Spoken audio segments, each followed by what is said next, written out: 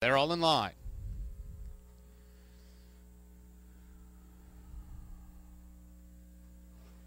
And they're off. And it looked like Jones Royal Dawn hopped at the start. And the rider may have come out of the irons, and she was last in the early going. From the outside, Lola's Ridge, the long shot showing speed, and right up and after the lead, Lady Lucinda trying to stick with her from the inside. La India Maria runs third, and Jones Royal Dawn, who's accustomed to being forwardly placed, is forced to be about 3 or 4 wide, and she is fourth in the early going after the bad start.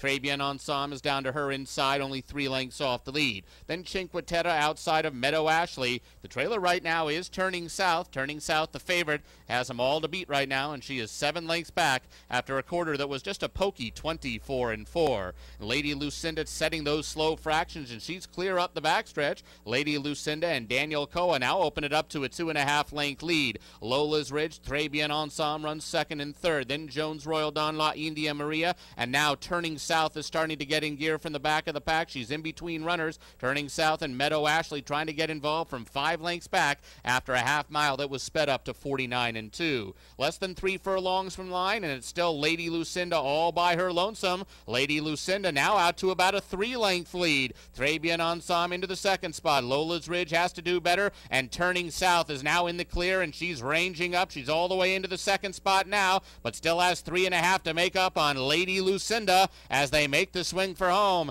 Lady Lucinda clear lead as they come to the final furlong. Turning South is all out and trying to make ground on the leader. She's slowly bridging the gap. Lady Lucinda getting tired. Bien Ensemble is fighting back from the inside. Lady Lucinda, Bien Ensemble now running at her, and Bien Ensemble is up in time. Lady Lucinda second, Turning South and Meadow Ashlee.